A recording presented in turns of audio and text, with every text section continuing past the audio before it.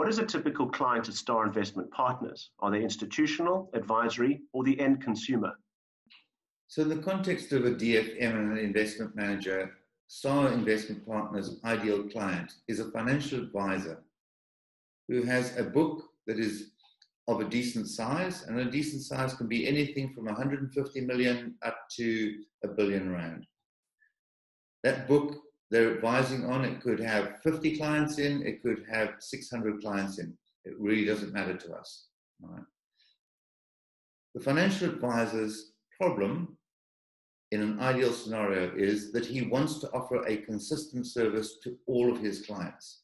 And he wants that service to be linked to a range of products on the investment management side. So for argument's sake, a financial advisor, ideal financial advisor would have the following needs.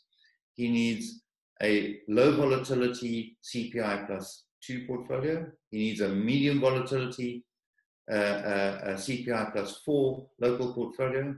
And he needs a high growth CPI plus 6 balanced portfolio.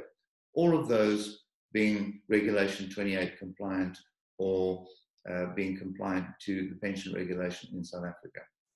In addition, he needs global product, a global solution that allows his discretionary money, always offshore money, always pension money, to be managed in prudent ways, again, addressing stability and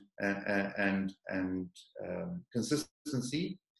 So a cash plus portfolio globally, what I call a moderate risk balanced portfolio, a higher growth portfolio, and in some instances, a pure equity portfolio. In our experience, the ideal financial advisor seldom has clients who are wanting to go purely offshore, full tilt, wanting to be in very specific stocks.